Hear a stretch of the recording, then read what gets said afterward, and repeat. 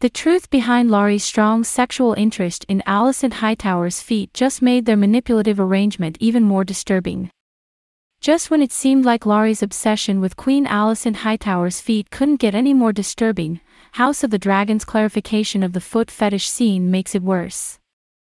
One of the most shocking moments from House of the Dragon Season 1 occurred in Episode 9 when Queen Alicent sought information from the spymaster and torturer Lord Larys Strong.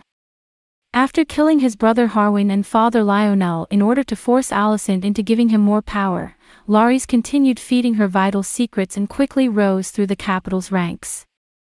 However, their alliance turned more sinister when revealing that Larys would only give Alicent information if she agreed to let him masturbate to her feet.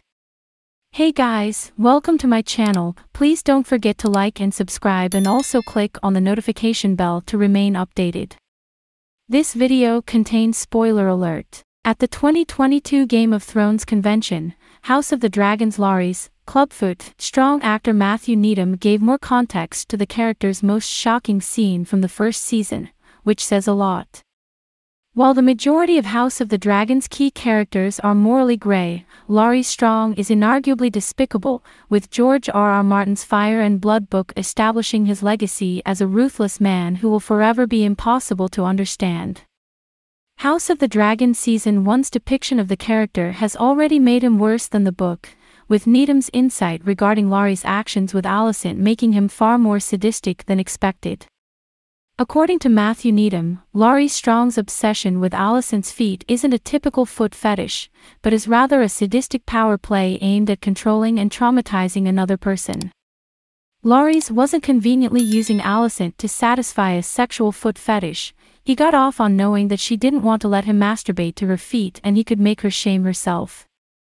Sure, Larys has a psychological fixation on feet as an association with the trauma and shame of his clubfoot, but his satisfaction truly comes from his power to manipulate Queen Alicent Hightower, a supposedly untouchable ruler. House of the Dragon establishes that Larys is ashamed of his own feet, and now he's instilling the same shame in Alicent. In Needham's opinion, Larys likes making people feel incomplete, so the entire scene is a purposeful assault. Even long after Larys is gone, he wants Alicent to be just as traumatized and sickened by this part of her body as he is.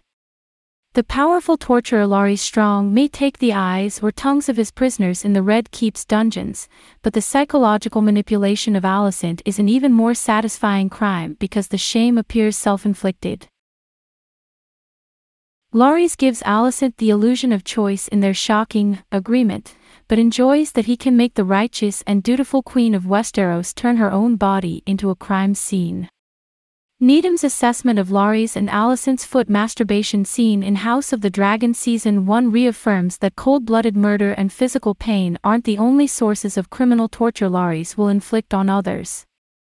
In fact, this is only the beginning of the heinous crimes he will commit in the horrific Dance of the Dragons.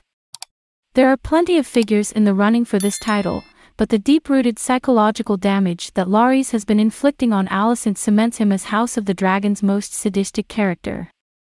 Alicent is supposed to be the one person who Larys can't harm, but it turns out that he sees her as nothing more than a pawn in his own political game, a mind for him to torment, and a body that will internally bear the scars of his crimes long after he's gone. There was no realistic political gain from making Alicent sexually shame herself. Larys simply wanted to inflict pain on another and make her weak. The young King Aegon II Targaryen is a callous criminal in his own right, but he still has somewhat of a conscience as guided by his mother. Criston Cole is an embittered murderer of the elderly whose heartless warpath against Rhaenyra and her children is pathetically based on his shattered pride, but he does still show restraint in particularly brutal moments, such as his refusal of Alicent's order to take the eye of young Lucerys Velaryon. House of the Dragon already emphasized Larys' heartlessness when murdering his fiercely protective father and brother to get a leg up in the Game of Thrones, with Larys' manipulation of Alicent bringing his deplorable nature and lack of empathy to an irredeemable level. House of the Dragon Episode 9 demonstrates that Larys tries to lessen his own shame of his clubfoot by giving trauma associated with feet to others, but it's never successful. Larys' insecurities about his clubfoot drove him to immense power during the Dance of the Dragons, but it never fully removed the inferiority he felt.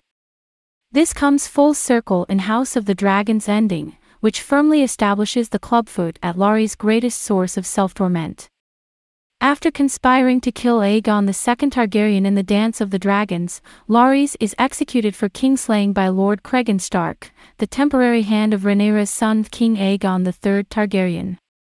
Larys accepts his death when the time comes, preferring a warmer hell and choosing to be beheaded rather than take the black like many of his co-conspirators. Larys' last words in House of the Dragon are simply a plea for Cregan to grant him one request: "When I am dead, hack off my clubfoot, let me be free of it in death." Instead of showing repentance, Larys only wants to be rid of the source of his trauma and shame in the afterlife. Thanks for watching. Please don't forget to like this video and drop comments. And most importantly, don't forget to subscribe and hit the notification bell so you don't miss anything.